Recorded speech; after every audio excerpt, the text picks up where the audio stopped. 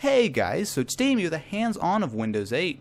Now I've been looking forward to taking out Windows 8 for a long time, and I finally of course do have it now, so I'm going to go ahead and give you guys a quick hands-on and my first impressions. Now I do want to mention before we get started, I am using a standard computer with a mouse and keyboard, so a lot of this stuff is made for touch, but go ahead and give you guys a little bit of a view of it just from my point of view with just using a mouse and keyboard.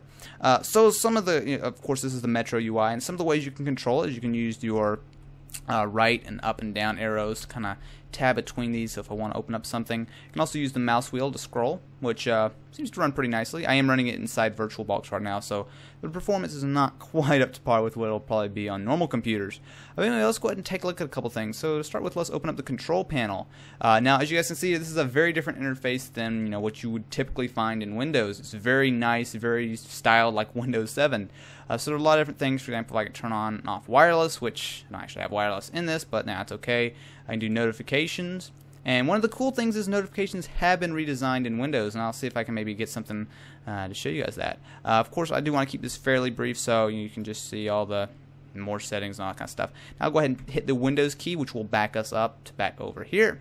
Alright, so now if we want, we can take a look at a couple other things. So for example, let's take a look at, say, stocks. We're always looking to see what's going on with the stocks.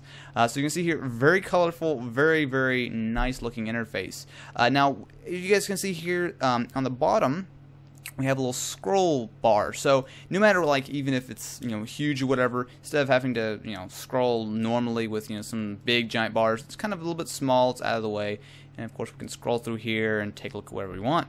So let's hit the home button to back up and scroll along here and see what else we want to jump into. So how about note space? So we can open this up. You guys see here, it's got this very nice little animations and stuff. So we can go ahead and bring up the app bar and all that kind of good stuff.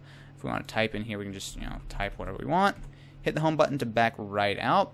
Now, of course, this is all fine and good. However, a lot of people, myself included, do like the old Windows interface. So if you want to do that, all you have to do is click this desktop button, and bam, we're right back to a standard kind of Windows 8 experience. So if you want to open up the standard Windows Explorer, we can go through our documents, and of course I don't have any, but it looks very similar. However, you probably notice one major difference with it, which is that it has this kind of ribbon style interface from Microsoft Word.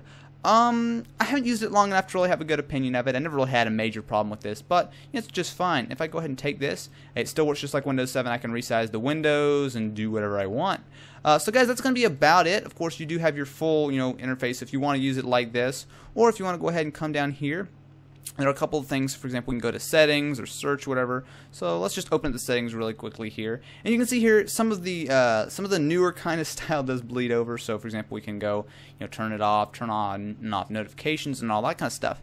But anyway, guys, it's going to be my quick first hands-on of Windows 8. If you guys enjoyed, definitely be sure to leave a thumbs up, and if you're interested in more videos, be sure to subscribe. I'm going to be posting a lot more Windows 8 content in the coming days.